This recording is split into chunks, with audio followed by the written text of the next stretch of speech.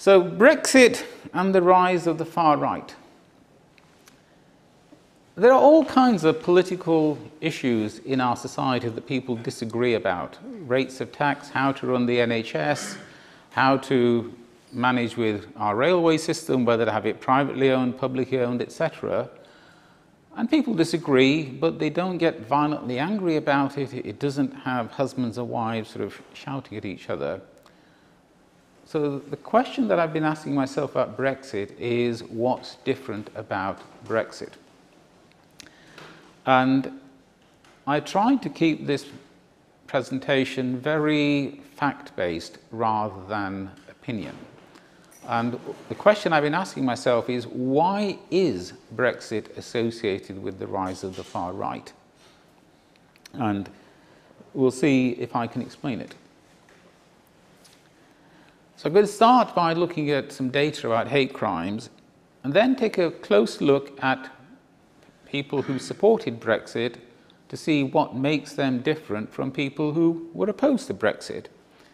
And then go on to the most difficult question of all, which is, what can we do as individuals and groups to try to bring society back together from the level of polarization that it has now? And as individuals, we all have limited power, but we have some power. For a start, we control what we ourselves do and say.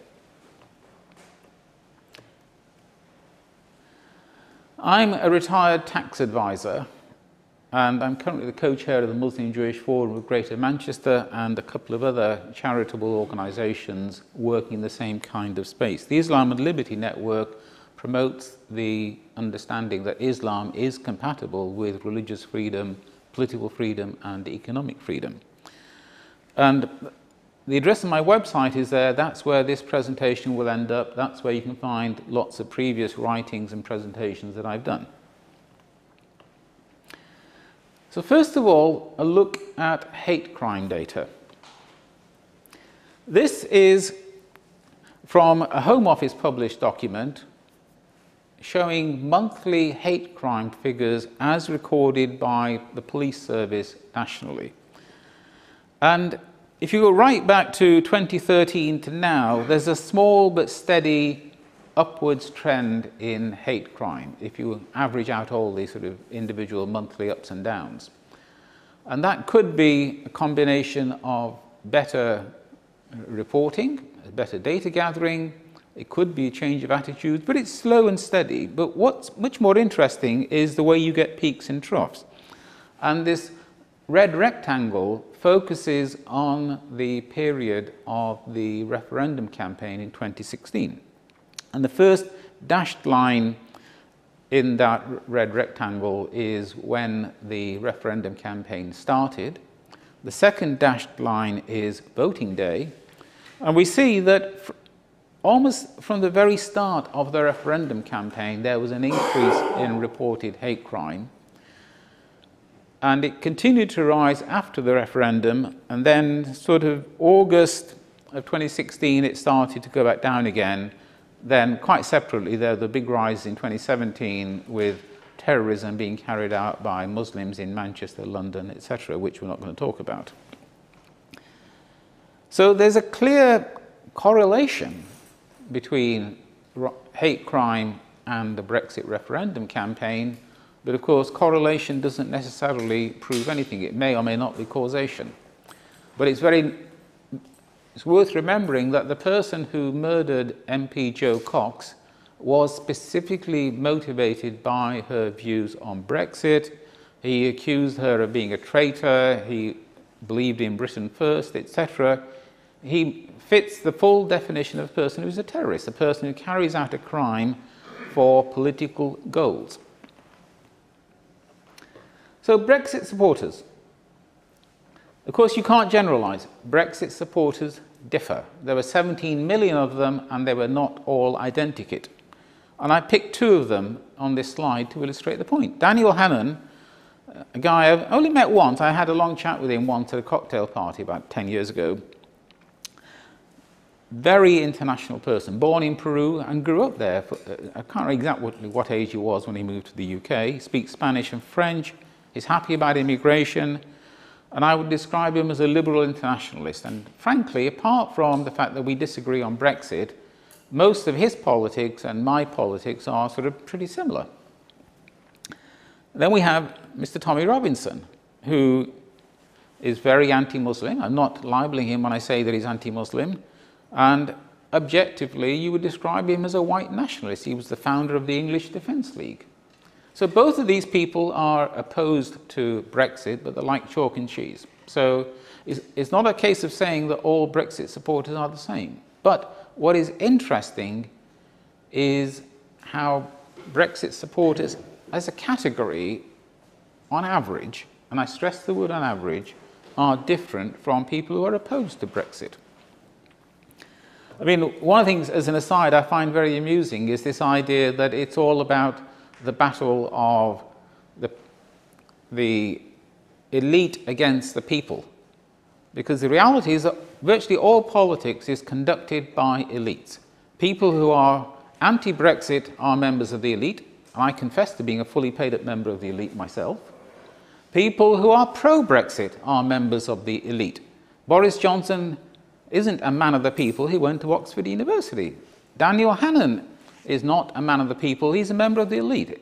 You have two separate parts of the elite competing politically and seeking support from the population as a whole. So that the first thing to always reject is that messaging of somehow it's them fighting on behalf of the people, fighting for the people against the elite. They are the elite. And this is a classic trope used by populists to justify themselves, that they somehow represent the people. They are members of the elite, whether it here, or Marine Le Pen in France, or Orban in Hungary. They are fully paid up members of the elite. And I've been reading some research, and the PDF copies of this research are with NIDI. Everybody can have them afterwards by email if they want them, or they can get them from me. And this is from the National Centre for Social Research. And they've been doing for decades the British Social Attitude Survey. And they had, in their number 34 survey, they had a chapter on Brexit by Sir John Curtis, the polling expert. You've all seen him on TV. He's the old guy who they bring on to provide real sort of expertise as to what opinion polls are telling us. And in this case, it's about the difference between people who voted Leave and voted Remain in the referendum of 2016. And the figures that I'm going to show you, and the way that they were published in the British Social Attitude Survey, so I haven't manipulated the figures, this is how they published them. For clarity, they excluded people who didn't vote in the referendum, because this is about how people did vote in the referendum. And they also excluded people who said, I did vote in the referendum, but I can't remember how I voted. Because if you can't remember how they voted, how can you include them in the figures? And this is for the whole of Britain. It's not just England and Wales. It includes Scotland and Wales and England, but not Northern Ireland. First of all, by age. People aged 18 to 24, only 28% of them voted Leave and 72% voted Remain. And if you go to the opposite end of the age spectrum, 65 plus, it flips round. And of course, there are people in this country between those two ages, but I've deliberately left out the rest of the table because I don't want to drown you in numbers. The rest of the table shows an age gradient. The older you get, the more likely you are to have voted Leave. This is the slide that people who support Brexit hate, because they accuse people like me, who are pro the European Union, of accusing Brexiteers of being thick and uneducated. 22% of people with a degree voted to Leave. That will include Daniel Hannan, it will include Boris Johnson, Michael Gove, and all the other members of the campaign, because they all got university degrees. But 78% of people with a degree voted to Remain. People who have no educational qualifications, 72% of them voted to Leave. And this is simply a fact. And again, the full survey has grades in between of different levels of qualification and how they voted, but I haven't cluttered up the slide with those details. Now, one of the things that I'm very conscious of is that the percentage of people who have degrees changes with age. I'm 68, and in my cohort, when I was 18, about 7% of the population went to university, and now it's about 50%. So are these education numbers simply telling us in a different way how people voted because of their age? And the answer to that is no. Education is not a surrogate for age. This table looks at people who have a degree in two separate age ranges. And again, the full survey has the sort of in-between ages as well. So people 18 to 34 with a degree, 80% of them voted to remain. But people over the age of 55, 70% of them still voted to remain, including me. People who had a GCSE or less, even the young ones, very few of them voted to remain, 37%. And that wasn't particularly different from the low voting to remain for people aged over 55. So education is a separate variable independent of age as to people's attitudes towards Brexit. This was very interesting from the survey. People's, where they are on something called the authoritarian libertarian scale. So you measure people's authoritarianism, and we'll see in a moment how you measure it, and then you divide them into thirds: the most authoritarian third, the middle third, and the least third. And how do we create that scale? We ask them some questions, or we put some statements in front of them and ask them whether they strongly agree, don't really care, disagree, or disagree strongly. And these are the questions. And these are all questions designed to tee out where you are on that authoritarianism, libertarianism spectrum. And the impression I get from the survey is that these are relatively standard kinds of questions that get used on a sort of regular basis. And when you do that, again, you find a very interesting dispersion of voting patterns. I don't think you would find the same dispersion of voting patterns if the question was, should the top rate of income tax of 45% be raised or lowered? People who are most authoritarian, 72% of them voted leave. That's the most authoritarian third. The least authoritarian third, only 21% of them voted leave. So something is going on here. And this is data. And another question they asked was about how people see themselves, what they think of as their national identity.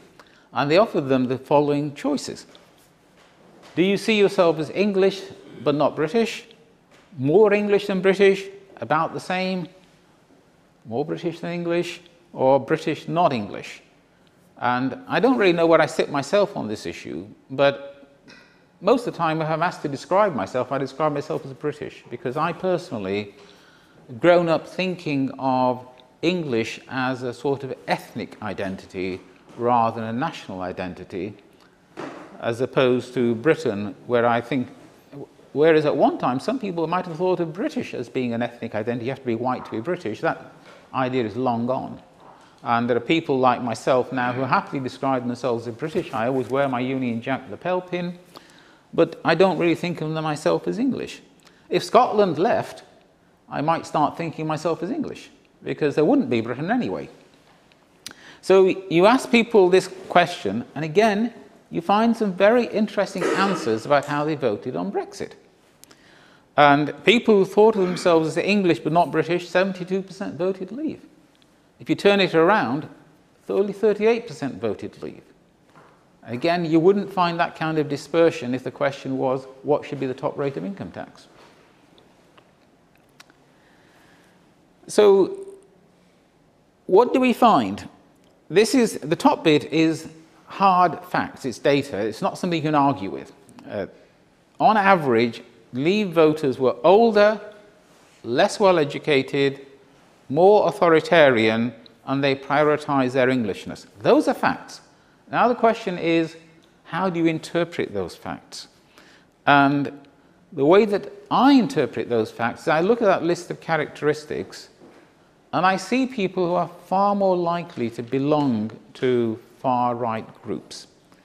And particularly if you move away from the UK for a moment and look at Europe and look at the attitudes and mindsets of people who support other far-right groups in Europe, for example. Supporters of the AfD, the Alternative for Deutschland party in Germany, are much keener on focusing on the idea of Germanness as being white Germanness, rather than accepting that people who have a Turkish origin or a Moroccan origin can really be German.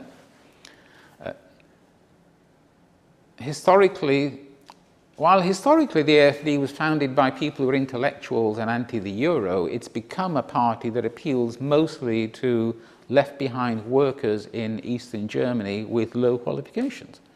So,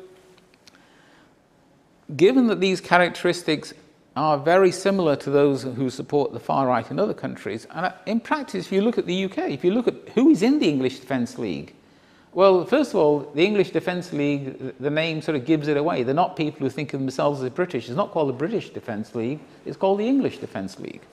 So I do believe that what's happened is that the Brexit referendum has provided a sort of rallying cry, and the whole issue of Europe has provided a rallying cry for people with certain characteristics, and it's caused them to emphasize and amplify that set of beliefs.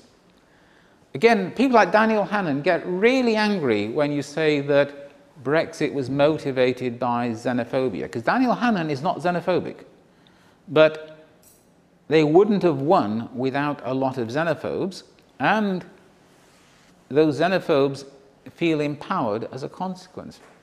I still remember a television documentary I watched shortly after the referendum, and the camera crew had been obviously working for months with this small village somewhere in England, both before and after film recording people, and there was this old lady, and I have a lot of sympathy for old ladies because it's hard life, and she came out after the referendum. She was delighted because she felt she had got her country back. But if you could sit her down with a lie detector and get her to tell you the truth, she would feel that she had got her country back from people like me and Sukhbir and Rogers. It's undoubtedly the case that she believes that the only people who really belong in this country are people who are white British. And that is what has driven the rise of the far right. So what can we do about it?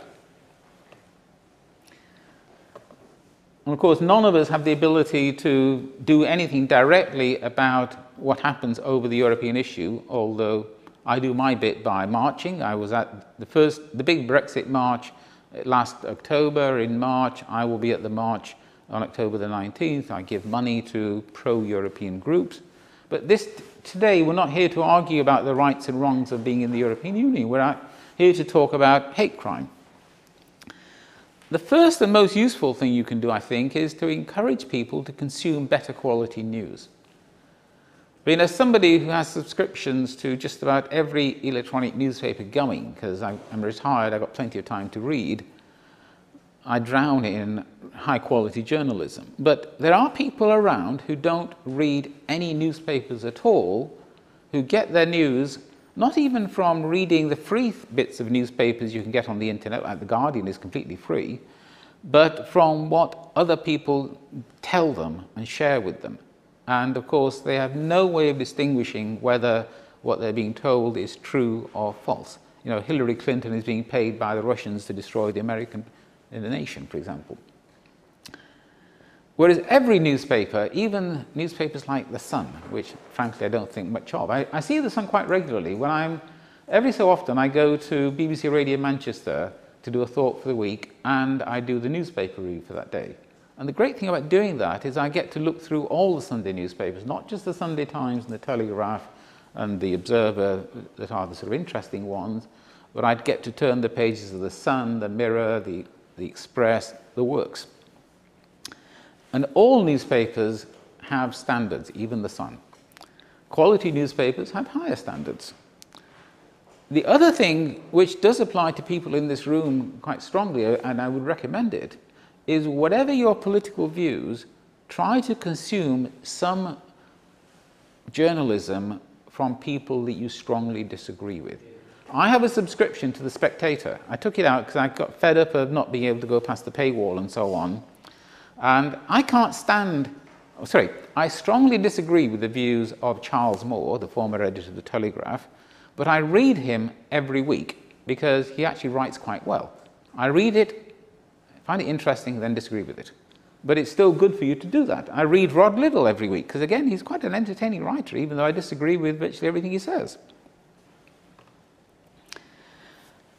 Change our language. You can't control what other people say, you can control what you say yourself. And everybody, whether they're pro-Brexit or anti-Brexit, does actually want the best for Britain. They're all patriots. Everybody needs to comply with the law.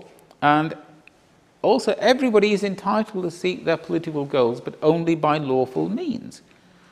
And the other message to spread is a very simple one, that everybody in Britain has rights. Those rights should be respected, and their presence helps us all. And these are things that even Tommy Robinson would struggle to disagree with. He would try to wriggle, but it's very hard for him to actually directly reject some of these points. So with that, over to questions and answers.